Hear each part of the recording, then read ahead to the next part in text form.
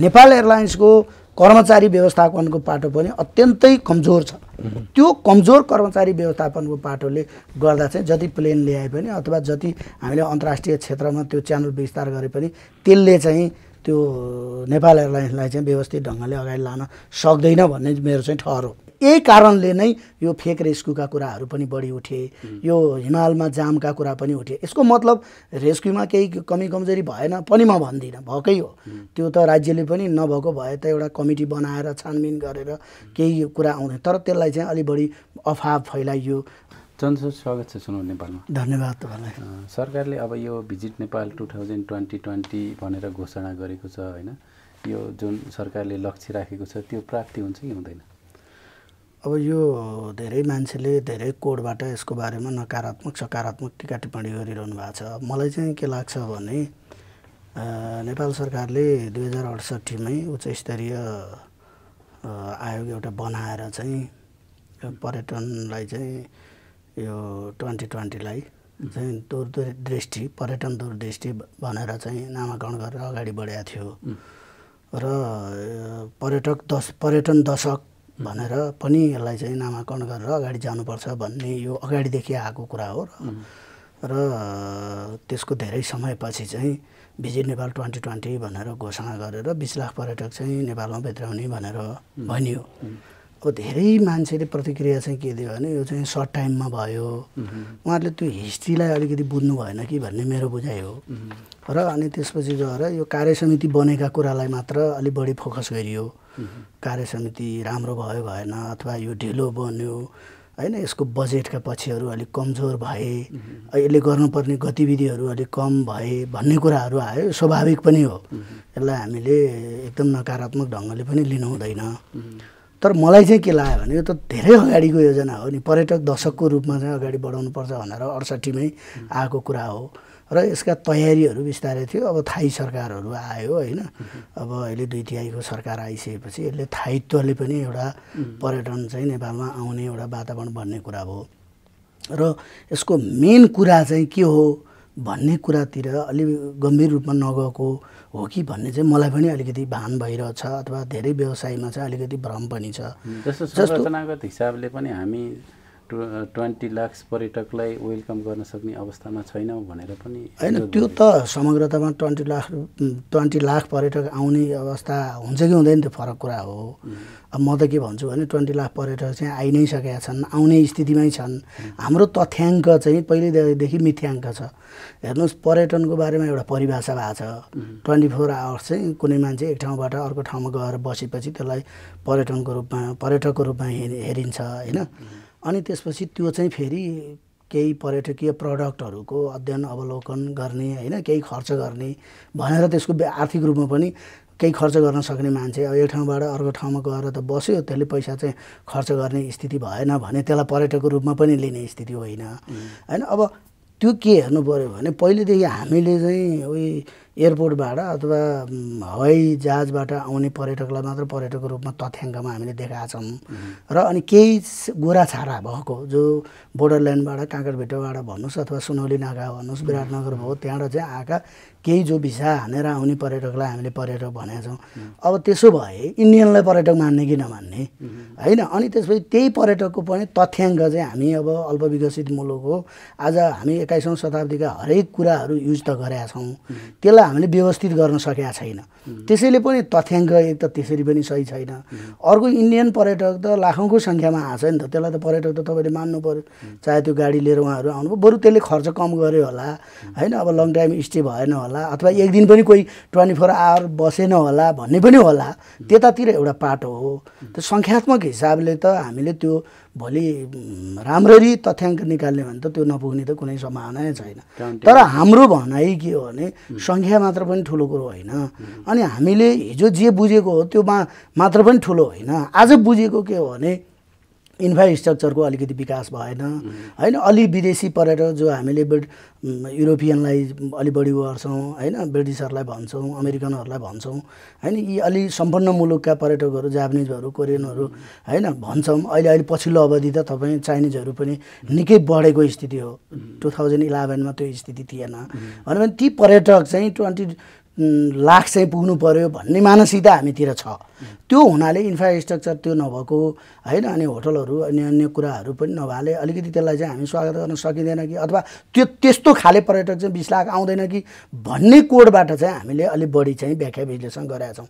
त्यतातिर चाहिँ त्यो चाहिँ मलाई पनि के लाग्छ भने त्यो टाइपको पर्यटक चाहिँ 20 लाख नपुग्न सक्छ।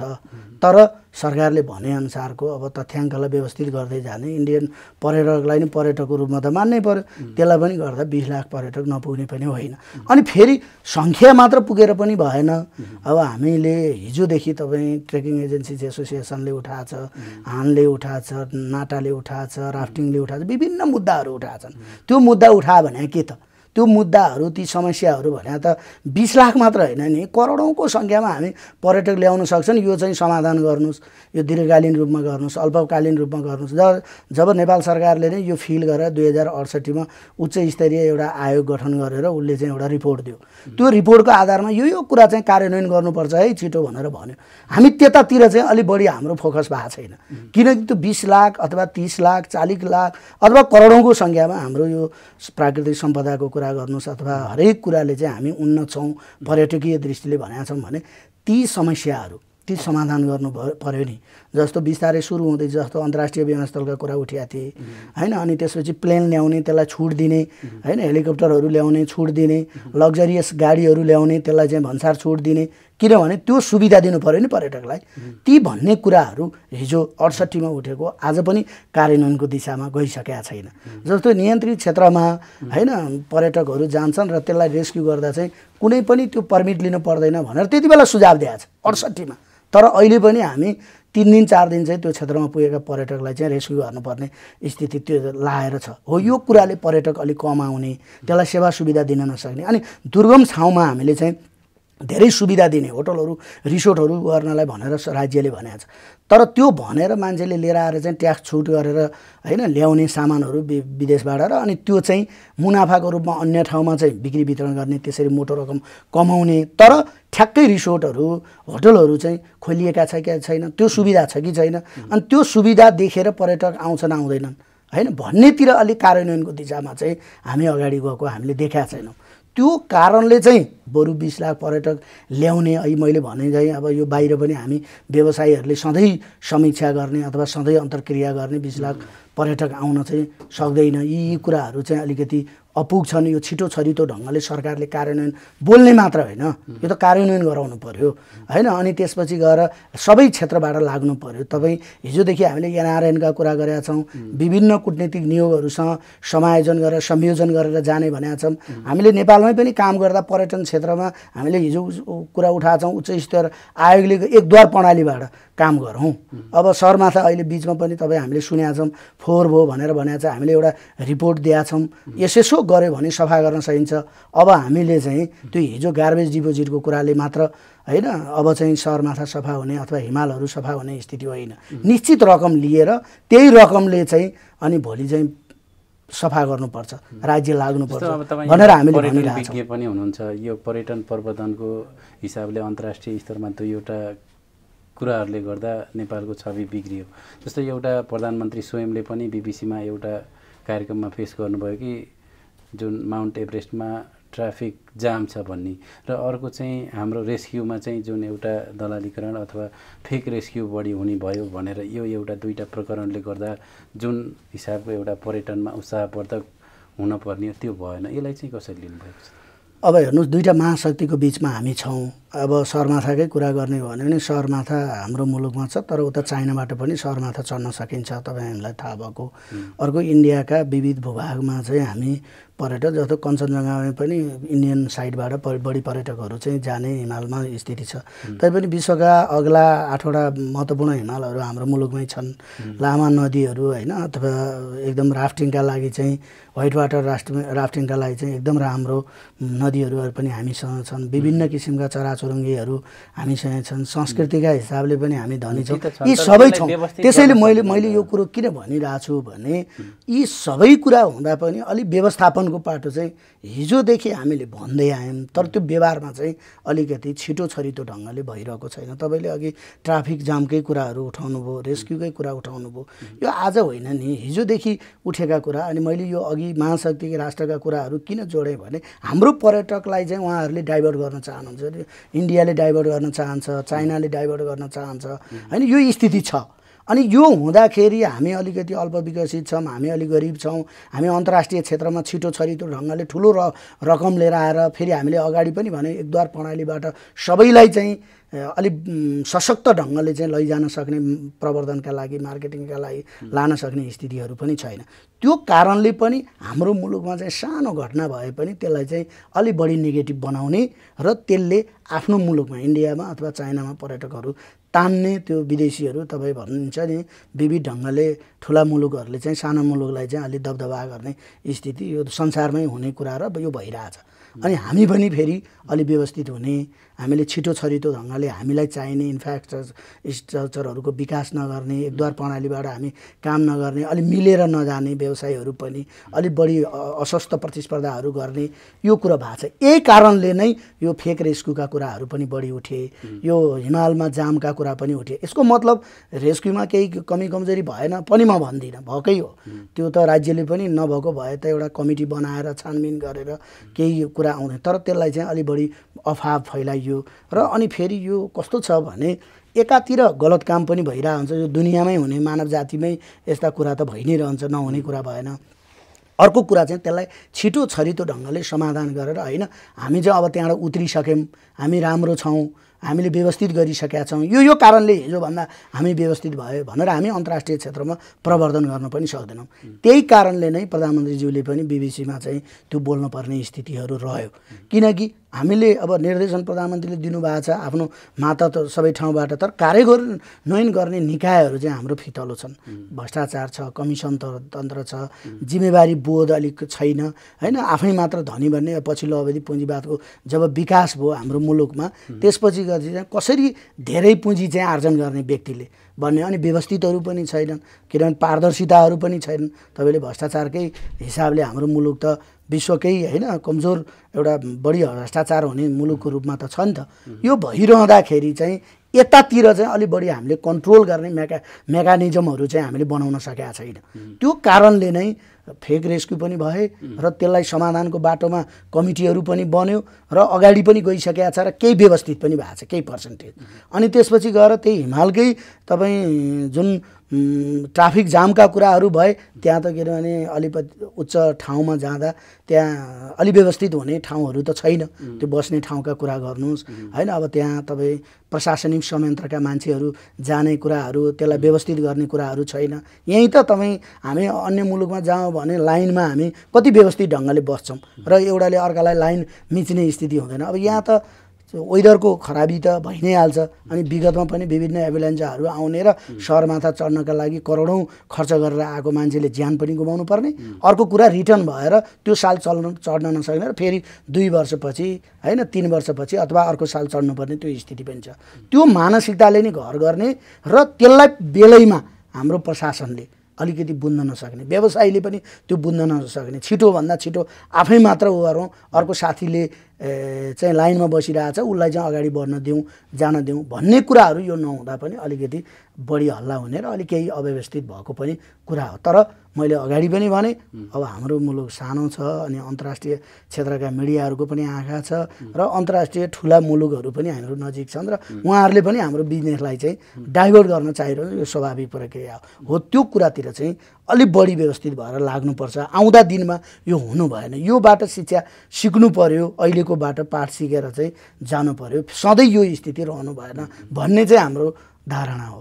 जस्तै यो भिजिट नेपाल 2020 को लागि जुन एउटा संयोजक समिति बनेको छ, त्यसको नेतृत्वको कामप्रति कतिको सन्तुष्ट? अब मैले खासै अब तपाईँले यो कुरा सुन्नुभयो, अब यो झन्डै 1 वर्ष बितिसक्यो, यो चाहिँ 1-2 महिनाकै बिचमा हो भने यसको क्रिया प्रतिक्रिया दिनु स्वाभाविक हुन्छ भनेर म भन्छु। जबकि हामी त अब भिजिट नेपाल 2020 को नजिक पुगिरहेछौँ। अब लिडरसिपको बारेमा फेरि हामीले आलोचना गर्नु होइन, अनि त्यसपछि यो लिडरसिप असक्षम भयो अथवा यसले यो गरेन भन्नु भने चाहिँ फेरि नकारात्मक बाटोतिर हामी जाने हो। हिजो जे हुनु पर्ने थियो त्यो भएन छिटो पनि भएन र उपयुक्त लिडरसिप पनि त्यो त्यति बेला हुनु पर्थ्यो। अब चाहिँ उहाँलाई कसरी सहयोग गर्ने हो हैन, उहाँलाई चाहिँ यो क्षेत्रको बारेमा अलि बढी जानकारी बनाएर लिडरसिप अलि डाइनामिक हैन, उहाँ मान्छे डाइनामिक पनि हो तर यो क्षेत्रको मान्छे अलिकति नभएको हुनाले उहाँले पनि त्यो स्वीकारिरहेको र अब हिजो हाम्रा पनि केही सुझबुझ अब नपुगेको हो कि भन्ने अलिकति कुराहरू चाहिँ मार्केटमा आइरहेको हुनाले चाहिँ अलि त्यतातिर नकारात्मक दृष्टिकोण चाहिँ अगाडि बढिरहेको छ। तर त्यति हुँदाहुँदै पनि हामीले काम त गतिका साथ त अगाडि त बढाइरहेछौँ तर जति बढ्नु पर्थ्यो हाम्रो एक्सपेक्टेसन त धेरै छ नि त, छिटो यो हुनुपर्छ भन्ने छ नि त। हामी त लामो द्वन्द्वपछि आछौँ हैन, अनि हामीले अन्तर्राष्ट्रिय क्षेत्रमा पर्यटन प्रवर्धन देखेका छौँ आज, तर देखेर मात्र हैन आफ्नो मुलुकमा त व्यवस्थित गर्नुपर्छ। अनि आफ्नो मुलुक हामी हेरेका छौँ, यति सुन्दर मुलुक छ, यहाँ पर्यटक किन आउन सकेन भनेर हामी कुराहरू उठाइरहेछौँ धेरै अगाडिदेखि हैन, हामी तर्क वितर्कहरू गरिरहेछौँ, यसरी व्यवस्थित गर्नुपर्छ भनिरहेको हुनाले अलि हामीले छिटो गतिका साथ चाहिँ जान नसकेकै हो। तर पनि भिजिट नेपाल 2020 एउटा सरकारले जुन अवधारणा ल्यायो र यो त यस्ता गतिविधि त गरि नै रहनुपर्छ नि त। मानव जीवनमा मान्छेले आफू व्यवस्थित आफू धनी बन्न, सम्पन्न बन्न, आधुनिक बन्न अथवा चेतनाहरूका विकासहरू विभिन्न रिसर्चहरू त गरिरहेको हुन्छ, त्यही अनुसार पर्यटन प्रवर्धन गर्न पनि यस्ता गतिविधिहरूको आवश्यकता छ र यसलाई बरु निरन्तरता दिनुपर्छ। 2020 मा हामीले जति जे सोचेको थियो त्यो भएन भने अब फेरि त्यसको 5 वर्षपछिलाई अथवा 2 वर्षपछिलाई पनि अर्को योजना लिएर आएर हामीले अगाडि बढाउनुपर्छ। त्यतातिर चाहिँ हाम्रो ध्यान जानुपर्छ र अहिलेका नराम्रा कुराबाट अब आउने दिनमा चाहिँ राम्रो बाटो कसरी जाने भनेर बढी सोध्नुपर्छ भन्ने चाहिँ मेरो बुझाइ छ। जस्तो केही दिन अगाडि हामीले पढ्यौँ दिल्लीको मेट्रोमा चाहिँ नेपाल भिजिट नेपाल 2020 को विज्ञापन बोर्डहरू सहितका समाचारहरू र अहिले लन्डनमा पनि त्यही खालका समाचारहरू अथवा त्यही खालका होलिङ बोर्ड प्लेन बोर्डहरू राखिएको छ। यसले चाहिँ नेपालमा पर्यटन आकर्षित गर्न चाहिँ कतिको टेवा पुर्याउँछ? अब यो स्वाभाविक हो, हेर्नुहोस् यो अहिलेको त अब अलि बढी जमाना संसारको जमाना भएले अलि त्योभन्दा पनि फरक अरू पनि नभएका होइनन्। अब सामाजिक सञ्जालहरू होइन, विभिन्न सञ्चार माध्यमहरू BBC भनौँ, अब विभिन्न सञ्चार माध्यमलाई चाहिँ हामीले अगाडि बढाउनुपर्छ। अब त्यो होर्डिङ बोर्ड पनि एउटा बाटो हो पर्यटकलाई चाहिँ अलिकति देखिने ठाउँमा आकर्षक ढङ्गले हामीले राख्न सकियो र त्यसलाई चाहिँ उहाँहरूले आफ्नो आँखाले दृश्यले देखेर त्यसलाई क्याच गरेर त्यसको बारेमा चाहिँ अलिकति धारणा बनाउन अब सामाजिक सञ्जालहरू मार्फत विभिन्न हैन वेबसाइटहरू मार्फत विभिन्न मिडियाहरू मार्फत अलिकति बुझ्ने र त्यतातिर मान्छेको ध्यान आकर्षित गर्ने कुरातिर लाने त्यो पनि एउटा माध्यम हो। त्योभन्दा पनि अहिले बढी चाहिँ अलि बढी अन्य क्षेत्रबाट अलिक कोअपरेसनमा मिडिया अन्तर्राष्ट्रिय मिडियाहरू अब तपाईँ हामी सबै मिडियालाई अलि बढी नै गर्छौँ र यो पर्यटन फेरि मिडियाले नै बढी व्यवस्थित अथवा प्रवर्धन गरिदिने हो। त्यतातिर कोअपरेसन गरेर कोलाबोरेसन गरेर त्यसलाई चाहिँ अलि व्यवस्थित गरेर नेपालका ठुला मिडियाहरू पनि छन्, साना मिडियाहरू पनि छन् जो पर्यटनको बारेमा सूक्ष्म ढङ्गले अध्ययन गरिरहनु भएको छ। उहाँहरूले पनि इन्टरनेसनल टाइअप गरेर कसरी जान सकिन्छ, अनि अलिक बढी हामी त गरिब छौँ, हामी ठुलो लगानी गर्न पनि सकिँदैन, त्यसैले सबै मिलेर जाँदा अलिक सस्तो पनि पर्छ र अलिकति सही मान्छेलाई पक्रिँदा बिचमा हामीले ब्रोकरहरू पक्रिन नपर्ने र त्यसले चाहिँ अलिक बढी सस्तोहरू पर्ने डाइरेक्ट काम गर्ने होइन, यतातिर चाहिँ अलिकति सरकारको ध्यान जानुपर्छ। त्यसै गरी एनआरएनहरू विश्वका सबै देशमा चाहिँ हाम्रा मान्छेहरू गएर बसिरहनु भएको छ, उहाँहरूका पनि नेटवर्किङहरू छ, त्यसलाई पनि युज गरेर चाहिँ यो भिजिट नेपाल 2020 लाई चाहिँ प्रवर्धन गर्ने र आउँदा दिनमा यसलाई अझै गुणात्मक फड्को मार्ने ढङ्गले चाहिँ जानुपर्छ भन्ने चाहिँ मेरो बुझाइ छ। जस्तो यसको लागि नेपाल पर्यटन बोर्ड छ होइन, नेपाल पर्यटन बोर्डको भूमिकालाई चाहिँ तपाईँले कसरी लिनुभएको छ अहिलेको अवस्थामा? अब सबै कुरा सम्पूर्ण रूपले हेर्दाखेरि सबैमा सबै ठाउँमा पूर्ण भएदेखि त अब त्यो क्रिया प्रतिक्रिया नै हुँदैन थियो होला होइन।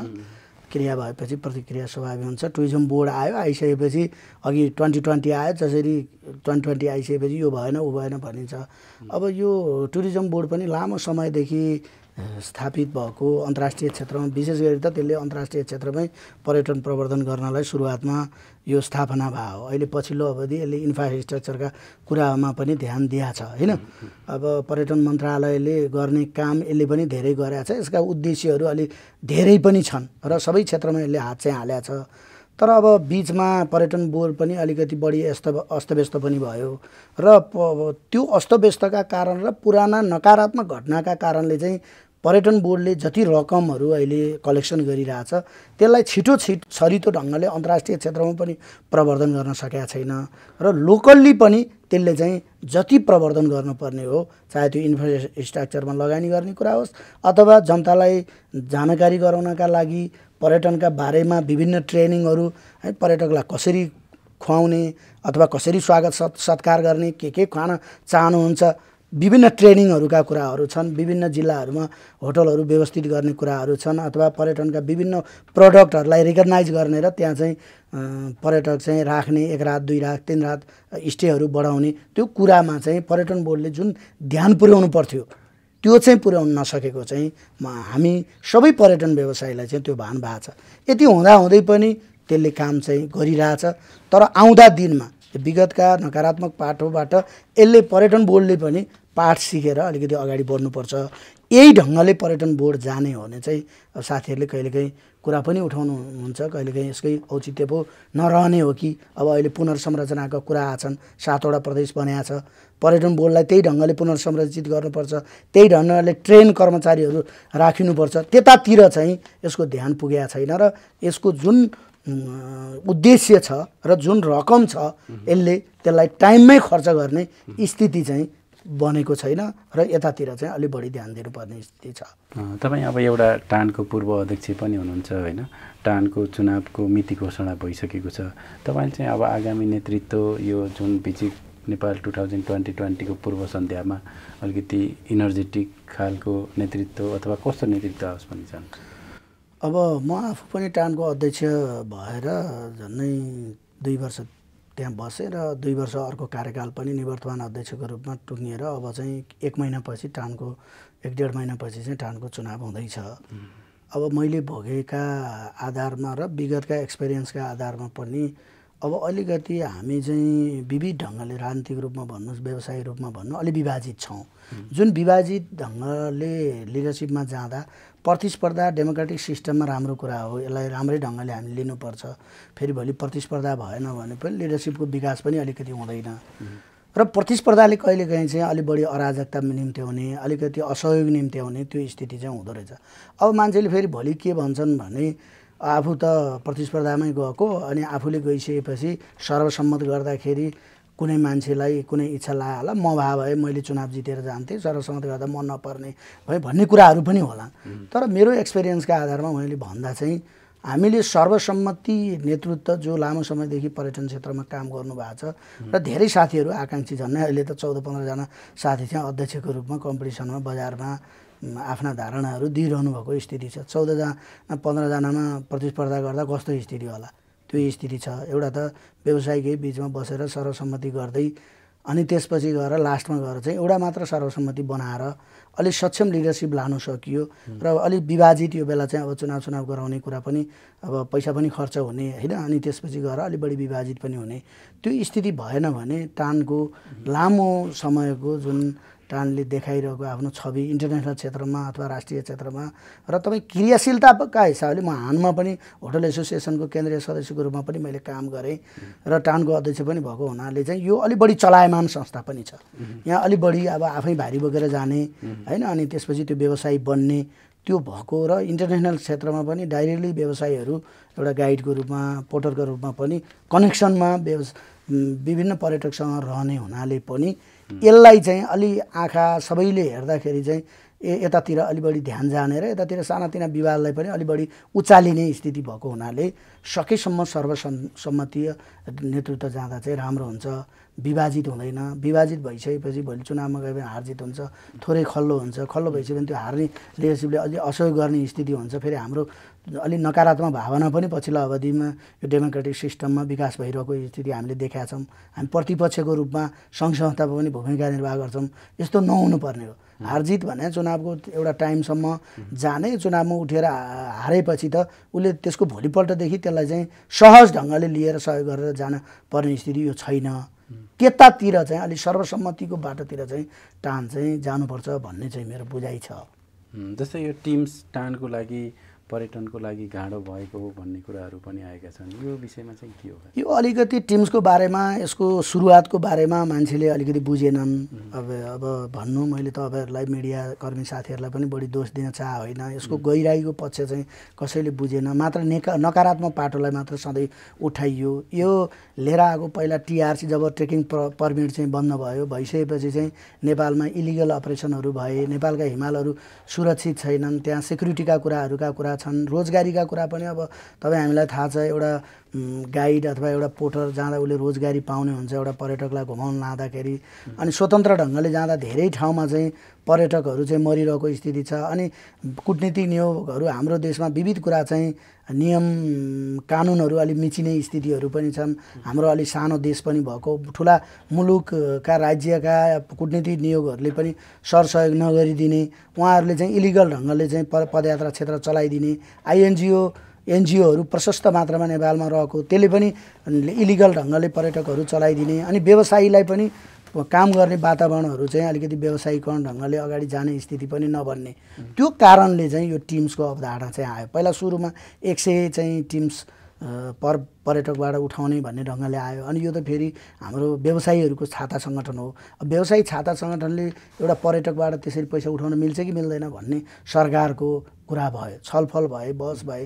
त्यसपछि यसले मिल्दैन भनिसकेपछि टुरिज्म बोर्ड, जसले सेवा शुल्क उठाउन पाउँछ, उसले चाहिँ उठाउने र टान चाहिँ अब सबै काम गर्ने त टान हो, यसले नै जन्माएको हो यो योजना पनि भनिसकेपछि यसले चाहिँ व्यवस्थित ढङ्गले पर्यटक पदयात्रा क्षेत्र चाहिँ बनाउनका लागि अब एउटा गाइडलाई अथवा एउटा पर्यटकलाई, अनि त्यसपछि गएर त्यसै गरी गएर चाहिँ विभिन्न किसिमका पोर्टरहरूलाई यसले चाहिँ इन्सुरेन्सका कुरा, रेस्क्युका कुरा हैन, यी सबै कुरालाई हेरेर चाहिँ यो टिम्स चाहिँ आएको थियो। तर यसलाई अब नेपाल सरकारका विभिन्न निकायहरू छन्, एकरूपता छैन। त्यो आर्थिक कुरामा चाहिँ टुरिज्म बोर्डले नियमनकारी भनेको टुरिज्म बोर्ड हो, किनभने टानले त टिम्स लान्छ, बेच्छ, अन्त टुरिज्म बोर्डको खातामा नेपाल सरकारले रिकगनाइज गरेको अथवा नेपाल सरकारको उसमा रहेको संस्थाले, त्यो एउटा पिपीको अवधारणा अनुसार बनेको संस्था हो टुरिज्म बोर्ड, त्यसको खातामा रहेको पैसा त्यसले दिएपछि त्यसले चाहिँ हामीले सही काम गऱ्यौँ कि गरेनौँ, प्रत्येक वर्ष चाहिँ व्यवस्थित ढङ्गले त्यसले चाहिँ एकाउन्ट राख्ने कुराहरू भए, अथवा केही हिसाब किताबमा देखिएका केही 19-20 का अव्यवस्थित कुराहरू भए, त्यो कुरामा चाहिँ टाइममै हेरिदिएर त्यसको चाहिँ फर्चेटहरू बेरुजी कहाँ छैन, कुन मन्त्रालयमा छैन, त्यता हेरिदिएको भए अहिले यो टिम्सको बारेमा भयावह ढङ्गले आउने, अनि टान पदयात्रा व्यवसायीहरू सधैँ आन्दोलित हुनुपर्ने, यसको बारेमा नकारात्मक टिका टिप्पणी गरिनुपर्ने, अनि यसका आर्थिक अनियमितताका कुराहरू भए पनि नभए पनि ती उठाइहाल्न पर्ने, जबकि धेरै पैसा छ त्यहाँ भन्नासाथ सबै ठाउँमा चाहिँ आर्थिक अनियमितता त हुँदैन नि। त्यो चाहिँ अनि एकचोटि आर्थिक अनियमितता भयो भने फेरि अर्कोचोटि अर्को साल पनि त्यही भइरहेछ भनेर पनि भनिँदैन। त्यतातिर टुरिज्म बोर्डले, मैले अगाडि पनि भने, यसको प्रशासनिक संयन्त्र चाहिँ चुस्त दुरुस्त पनि भएन, सकारात्मक पाटोबाट हेर्ने स्थिति पनि भएन, लिडरसिप पनि कहिलेकाहीँ सक्षम लिडरसिप यहाँ आएन। लामो समयदेखि तपाईँ हामीलाई थाहा छ सिओकै बारेमा कति विवाद थियो त्यति बेला। अनि त्यो कारणले गर्दा चाहिँ यो टिम्सलाई मिडियाले नि गलत ढङ्गले बुझे, अरू सङ्घ संस्था नाटाहरूले पनि अब टानको हो नि त यो त, यसलाई सही ढङ्गले बुझ्ने स्थिति बनेन, किनभने यो त टानले उठाइरहेछ भन्ने कुरा। अनि पब्लिकले पनि जहाँ हामी जुन क्षेत्रमा पर्यटक लान्छौँ त्यसले पनि त्यो टिम्स उठाउँदाखेरि हाम्रो क्षेत्रमा चाहिँ पैसा आएन, टानले चाहिँ पैसा खाइरहेछ भन्ने यस्ता कुराहरू पनि आए। तर टानसँग त्यो पैसा खाने अथवा टानसँग त्यो पैसा रहने त्यो स्थिति नै रहेन। सुरुवातको टाइममा केही पैसाहरू टानमा गएको थियो जुन एमओयू अनुसार, त्यसलाई अब जानेर नजानेर त्यति बेलाको लिडरसिपले चाहिँ अलि व्यवस्थित गर्न सकेन। अब त्यो व्यवस्थित गर्न सकेन भने त्यसलाई कसरी व्यवस्थित गराउने भन्ने त फेरि टुरिज्म बोर्डकै काम हो। त्यो व्यवस्थित गराउनतिर लाग्नुभन्दा पनि हल्ला गरेर यो टिम्स चाहिँ खोनेर अनि यसलाई चाहिँ अब कार्यान्वयनको दिशामा नलानेतिर चाहिँ अलिक बढी गयो। टुरिज्म बोर्ड पनि, मिडियाहरू पनि, अन्य सङ्घ संस्थाहरू पनि त्यो गएको हुनाले चाहिँ अलि बढी विवादित भयो। तर टिम्स अहिले पनि अब तपाईँ भन्नु न टिम चाहिँदैन भने के त, ट्रेकिङ पर्मिट चाहिन्छ भनेर व्यवसायीले पनि सरकारले पनि उठाएको छ। अनि भइरहेको कुरालाई चाहिँ तपाईँ व्यवस्थित गर्न नसक्ने, अनि फेरि नयाँ कुरा लिएर आएर आफूले एउटा छोरा जन्माउनु भयो, त्यो छोरालाई चाहिँ तपाईँ पालन पोषण गरेर हुर्काउन सक्नुहुन्न, अनि फेरि अर्को छोरा जन्माउँछु भनेर त त्यो कसरी सफल होला। मलाई चाहिँ के लाग्छ भने यो टिम्सलाई नै अलिकति व्यवस्थित गरेर अगाडि बढाउनुपर्छ भन्ने चाहिँ मेरो चाहिँ पर्सनल मान्यता छ र पदयात्रा क्षेत्रमा लाग्ने धेरै व्यवसायीको पनि त्यो छ। यो व्यवस्थित नभएरै मात्र धेरै मान्छेले यसको बारेमा क्रिया प्रतिक्रिया दिनुभएको हो, तर यसलाई व्यवस्थित गर्दा चाहिँ टिम्सको आवश्यकता अहिले पनि छ। किनकि no trekking without guide and porter with company भनेर हामीले उठाएको छौँ। एउटा पर्यटक आइसकेपछि ऊ चाहिँ पदयात्रा क्षेत्रमा जाँदा एउटा निश्चित ठाउँबाट हैन, एउटा निश्चित भूल जहाँ चाहिँ हाम्रो अब अलि बढी सेक्युरिटीको पनि ऊ छैन हैन। अनि त्यसपछि दृश्यावलोकन गराउनका लागि हाम्रा कुनै फ्लेक्स बोर्डहरूले ती हिमालहरूका बारेमा जानकारी दिँदैनन् हैन, त्यहाँको कल्चरको बारेमा जानकारी दिँदैन, त्यहाँको जियो सिस्टमका बारेमा जानकारी दिँदैन। त्यो गर्नका लागि गाइडको आवश्यकता पनि छ हाम्रो हिमालहरूमा। त्यो कारणले पनि अनि एउटा रोजगारी पाउने, सेक्युरिटीको कुरा पनि हुने पर्यटकले सही सूचनाहरू पनि पाउने र त्यो कारणले ऊ खुसी भएर जाने स्थिति पनि बन्ने हुनाले पनि यो ट्रेकिङमा टिम्सको चाहिँ पदयात्रा क्षेत्रमा चाहिँ आवश्यकता छ। जस्तो अब अन्त्यमा जुन हिसाबले 2020 भिजिट नेपाल छ र त्यसको लागि एउटा महत्त्वपूर्ण पाटोको रूपमा रहेको नेपाल एयरलाइन्स विभिन्न देशका प्रमुख पर्यटकीय गन्तव्यमा सिधा उडान गर्नुपर्ने अवस्थामा अहिले खाडीका जुन देशमा नेपालीहरू कामदारको रूपमा जान्छन् ती देशमा मात्रै छ। केही समय अगाडि जापानमा पनि एउटा फ्लाइट गरिएको थियो, तर त्यो पर्यटकहरू अथवा नेपालीहरू चाहिँ कम बसोबास भएको नारिता एयरपोर्टमा चाहिँ गरियो भनेर विवाद पनि भयो। नेपाली एयरलाइन्सको अहिले अब पछिल्लो भूमिका अलि विकसित देश र बढी पर्यटक आउने देशमा लैजाने भनेर चर्चा पनि हुन्छ। यसलाई चाहिँ के भन्नुहुन्छ? अब यो पनि एउटा लिडरसिपको कुरा पनि हो। सही लिडरसिप नपाउँदा र जसले चाहिँ हवाई उड्डयनको नलेज नहुँदा भनौँ अथवा नलेज भए पनि त्यसलाई कार्यान्वयन गराउन नसक्ने, त्यसलाई चाहिँ अन्तर्राष्ट्रिय क्षेत्रसँग सम्बन्ध विस्तार गर्न नसक्ने अनि लामो समयदेखि अस्थिरता त हाम्रो मुलुकमा राजनीतिक पनि थियो भने त्यो नेपाल एयरलाइन्स पनि त्यही ढङ्गले अस्थिरताको रूपमा चाहिँ आइरहेको स्थिति थियो। अनि यो राम्रो लिडर नभएको हो कि सधैँ म चाहिँ के भन्छु भने लिडरसिप पनि नराम्रै भएको हो। अनि त्यसपछि गएर हाम्रो बुझ्ने र बुझाउने कुरा पनि कमी भएको र हाम्रो त कर्मचारी संयन्त्र हेर्नुहोस्, ठुला नेताहरूले कुरा गर्दा मिडियाले पनि अलिक फोकस गर्छन्। हाम्रो कर्मचारी संयन्त्र निजामती पनि हामीले सोचे जस्तो छैन। त्यो किन छैन, कसरी छैन, त्यसको किन रिसर्चका पाटाहरू टाइममै भएनन्, त्यसलाई किन व्यवस्थित गरिएन, त्यो पाटोतिर जाँदा लामो हुनसक्छ। त्यसै गरी अघि टुरिज्म बोर्डकै कुरा उठ्यो, त्यतातिर पनि त्यस्तै देखिन्छौँ। अनि विभिन्न संस्थानहरूमा पनि हामी विवादहरू देखिरहेछौँ। त्यसै हुनाले कति उद्योगहरू पनि हिजो बन्दहरू भए नेपाल सरकारले सञ्चालन गरेका, अनि संस्थानहरू पनि कति बन्द भएर यातायात संस्थान बन्द भएर जाने स्थिति बन्यो हैन, भनिसक्यो ट्रली बसै हामीले चलाउन सकेनौँ भन्यो भने। त्यसै गरी नेपाल एयरलाइन्सको कर्मचारी व्यवस्थापनको पाटो पनि अत्यन्तै कमजोर छ। त्यो कमजोर कर्मचारी व्यवस्थापनको पाटोले गर्दा चाहिँ जति प्लेन ल्याए पनि अथवा जति हामीले अन्तर्राष्ट्रिय क्षेत्रमा त्यो च्यानल विस्तार गरे पनि त्यसले चाहिँ त्यो नेपाल एयरलाइन्सलाई चाहिँ व्यवस्थित ढङ्गले अगाडि लान सक्दैन भन्ने मेरो चाहिँ ठहर हो। हेर्नुहोस् है, अनि अर्कोतिर चाहिँ के हो भने हामी चाहिँ साना कुरालाई पनि अलिक बढी चाहिँ उ गर्छौँ। जस्तो वाइड बडीकै कुराहरू आए नि त, जति बेला उठाउनु पर्ने त्यो कुरा नउठाउने। जब चाहिँ त्यो व्यवस्थित ढङ्गले केही खरिद भए, केही प्लेनहरू नेपालमा आए अनि आइसकेपछि चाहिँ अब त्यसको नकारात्मक पाटोतिर र प्राइभेट सेक्टरलाई पनि नेगेटिभ बनाउने, जनतालाई पनि नेगेटिभ बनाउने, अन्तर्राष्ट्रिय बजारलाई पनि नेगेटिभ बनाउने, त्योतिर चाहिँ हामी फेरि हौवा पिट्न थाल्यौँ। यो विरोधको नाममा विरोधै गर्नुपर्छ भन्ने मानसिकता चाहिँ हामी कहाँ विकास भइरहेको स्थिति पनि हो। त्यसैले नेपाल एयरलाइन्सले पनि त्यो कुरा चाहिँ गर्न सकेन। अनि अन्तर्राष्ट्रिय क्षेत्रमा हामीले जहाँ तपाईँले अहिले जापानको जहाँ मेन ठाउँ हो, मेन सिटीमा जहाँबाट पर्यटक ल्याउन सक्छौँ, त्यो सम्बन्ध पनि एउटा त प्लेन नभएको हुनाले निरन्तर हामीले विगतमा त उडाउँथ्यौँ नि त, त्यो गराउन सकेनौँ। अनि अहिले पनि फेरि त्यसलाई यो लिडरसिपले चाहिँ अब त्यो म पनि अब अन्तर्राष्ट्रिय क्षेत्रका हवाई उड्डयनका बारेमा त धेरै जानकार छैन, त्यो पाटोमा पनि यो लिडरसिपले चाहिँ व्यवस्थित गर्न सकेन। अनि सरकारले पनि कूटनीतिक नियोग मार्फत हुन्छ, कूटनीतिक नियोगहरू चाहिँ विदेशमा जाने अनि विभिन्न भेला बैठकहरूमा छलफलमा त्यत्तिकै रहने र त्यो सरकारहरूलाई चाहिँ बढी कन्भिन्स गर्नतिर चाहिँ नलाग्ने। त व्यवसायिक कूटनीतिका कुरा त हुन्छ नि त, त्यसको पनि त दायित्व हो, त्योतिर चाहिँ बढी नलाग्ने। उही भोज भतेरमा मात्र बढी रमाउने र एउटा राजदूतको रूपमा मात्र हैन, एउटा कूटनीतिक व्यक्तिको रूपमा मात्र पहिचान राख्ने, त्यो कुराले पनि हामीले हाम्रो पर्यटन बजारलाई अथवा हाम्रो एयरलाइन्सको बजारलाई चाहिँ विस्तार गर्न सकेनौँ। नत्र त यति लामो समयसम्म हाम्रा धेरै डेस्टिनेसन अस्ट्रेलियाका डेस्टिनेसन छ। हिजो हामी डाइरेक्ट जर्मनीमा फ्लाइटहरू गर्थ्यौँ, आम्स्टरडममा फ्लाइटहरू थिए होइन, भने पनि त्यसलाई किन व्यवस्थित गर्न सकेन? अझै पनि हवाई उड्डयनको क्षेत्रमा हाम्रो मुलुक चाहिँ कालो सूचीमा रहन पर्ने, अनि अहिले खुले पनि फेरि तुरुन्तै त्यो चाहिँ रहिहाल्ने त्यो स्थिति किन भइरहेछ भन्दा हाम्रो कूटनीतिक बिजनेस जुन छ त्यसलाई पनि हामीले चाहिँ अलि व्यवस्थित गर्न नसकेको चाहिँ हो।